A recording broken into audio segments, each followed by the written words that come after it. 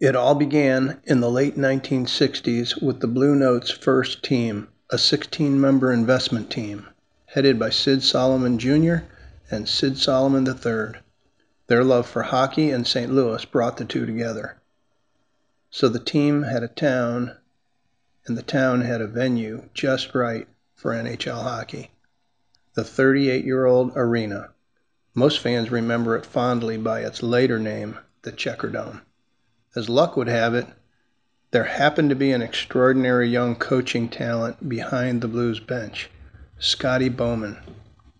He led the team to the Stanley Cup Finals its first 3 years in existence, 1968, 69, and 70. You might think our story digresses with the portrayal of a Boston Bruins player. No, this inclusion is symbolic of the Blue Notes' auspicious beginning.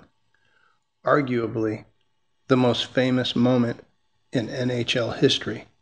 Bobby Orr's celebration flight followed his series-ending overtime goal in 1970. That goal, 49 years ago, marked the end of the Blues' 3-year run in the Stanley Cup Finals, and the last time the Blues would make it to the finals. Until now.